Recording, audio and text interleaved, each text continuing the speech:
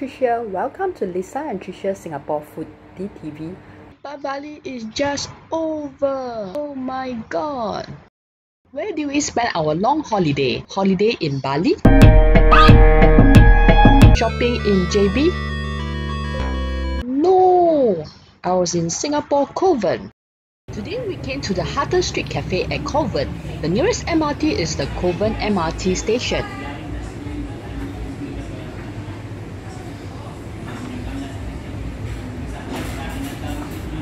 This cafe is ideal for small group meetup and also enjoying cakes, coffee, and the most attractive is Unicorn Waffle.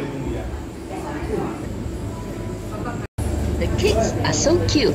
Hello Kitty!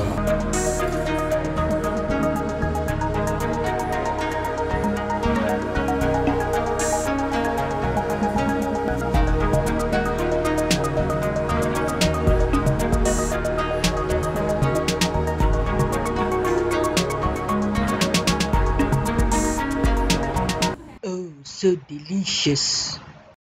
Hello, I am the Unicorn Waffle, made out of lavender ice cream and toasted marshmallow.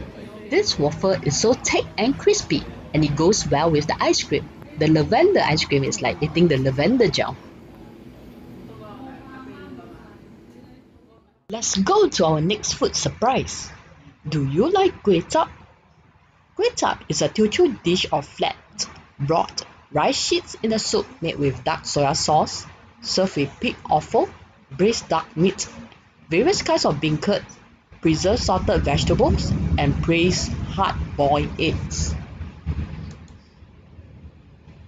Here we are at Yaowarat Thai Kway Chap at Kovan.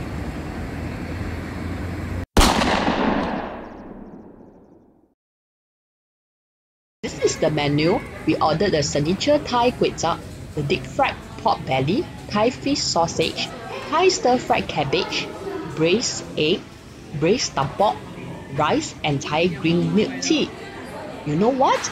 You can ask for free soup too.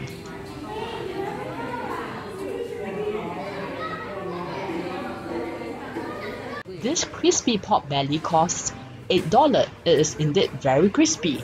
This plate of fish sausage is my favorite. It tastes like the Chinese sausage. Pick up the black one cause its taste is more intense. This is the Signature Kway Chap at $5. Price of $5, you can taste the pork belly and also the Chinese sausage. It also has the pig intestine, however it is quite pepperish. The Thai Kway Chap is curly, unlike the traditional Kway Chap which is flattened. This cabbage tastes like stirred fried Vabbage. It has the wok hei taste. It will taste better if they can add on some strings. Our lunch today is sawadika. We are going to start eating. Do you like the Unicorn Waffles and the Thai Kway Chap? Share this video with your friend and show your friend to Kovan tomorrow. Don't forget to subscribe to our channel and press the little bell so you can join us for the next episode of Lisa and Tricia Singapore Foodie TV.